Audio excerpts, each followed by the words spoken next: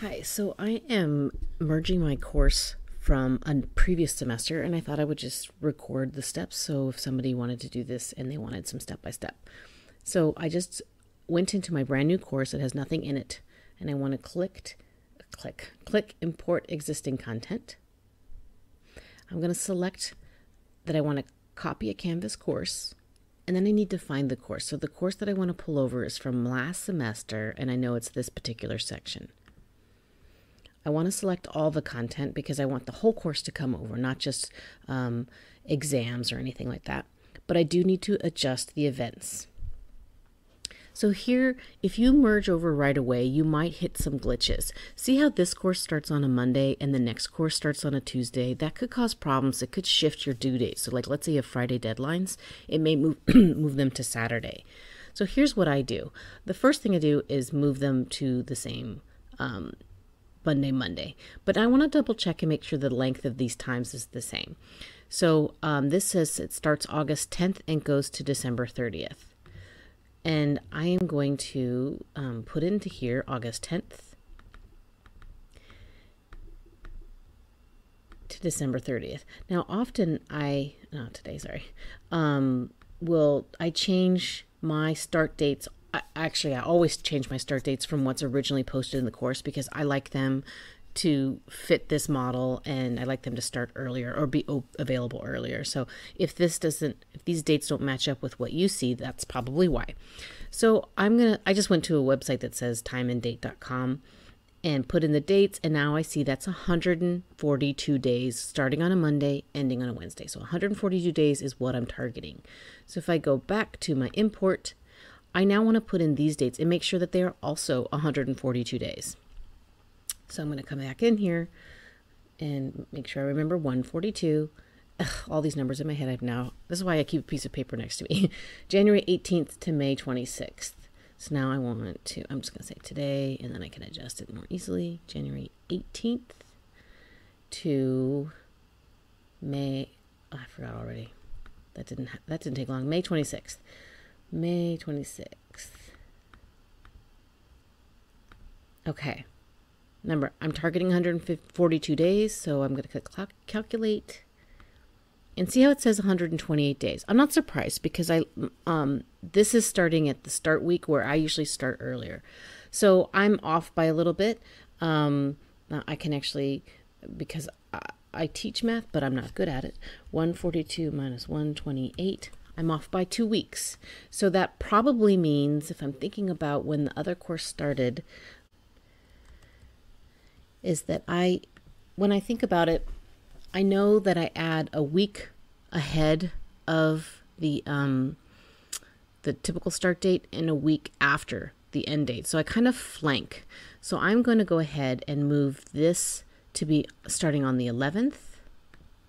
And then instead of the 26th, we're going to just go into June. So January 11th to June 2nd. Let's just double check. So we want this to be the 11th. And I want this to be June 2nd. Now, again, I'm looking for 142. And I have 142 days. So I am going to go ahead and let that run. And what I want to double check then afterwards is that I know I have nothing due until the first full week of class, or the first week of class. So that would for us be January 18th. I might have something due on that Friday. So once this course is fully brought over, I want to make sure that the deadlines are on the appropriate weeks. If I'm off by a week, it may mean that I needed to start this a week later or start this a week earlier, if that makes sense. If that happens, you can go into the settings, reset your course, and start all over again and adjust these dates. But because I know I tend to I open my course a week early and leave it hanging a week later, just so my dates can merge over well. That's my pattern. So I'm going to now click import, and it'll take a little while for it to pull over, but then I can check my assignment deadlines and make sure that the weeks are lined up. If you have put dates on your announcements now roll over to the appropriate times. Anything you put a date stamp on in the original course will now be rolled over to the new dates. My course has completed importing, so I just wanted to show you how I'm going to double check the dates. This is how I know it says completed. If I go over to my assignments link, So my homework are the first things that it should appear, and they are due on Fridays, and I have 2 homework due the first week that I have assignments due, and these dates look appropriate for me. Another way I could check is if I go to the calendar, and so what I can see is this is our first week of class. I don't have anything due this week because people are coming in and meeting each other and that kind of thing. I like to have that a little bit of a buffer, but then the assignments start. So as I scroll through the weeks, this is exactly what I wanted. I wanted my Friday homework deadlines, my discussion Monday deadlines, and my exams are on Mondays. So as I scroll through, this is what I expected it to look like. I have this final assignment and that could be due in this final week. This allows me to move things around a bit for spring break. So I will have to move these dates for spring break, and that just happens from fall to spring rollovers. If you were just doing a fall to fall rollover or a spring to spring rollover, then that spring break will already be factored in. So let's say that it hadn't looked the way you wanted it to. So if your course didn't merge over appropriately, let's say it's a week ahead or a week behind, or the dates are off for some other reason, you can go into settings and you can reset course content. If you hit reset course content, it'll wipe everything you pulled over. And then you can re-import and adjust your dates accordingly. So this will help you get your date set up. So that's one, this is again another reason why I encourage people to, if you have an announcement that you're regularly going to be sending students, like I send out announcements about welcome to the week, the course has, Saddleback has kind of resources for you, there's free food, all these things are now time stamped. And, oh, actually those are the ones that aren't. But now I know that they'll be sent regularly.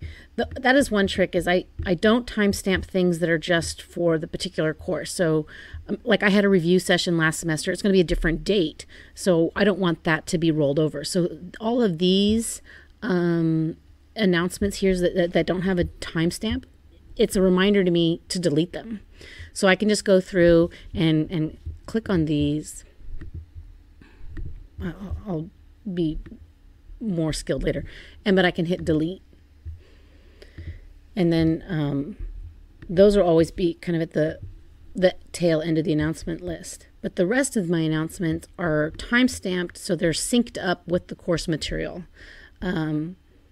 So here's the beginning of when I started sending announcements to them that are unique to the semester.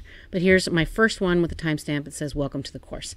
So it's nice if you can timestamp stuff that you want to roll over, and then don't put timestamps on the other things so that you know those are the ones to delete. Okay, well, send me questions if you think of them, and I will make either another video or just answer your question.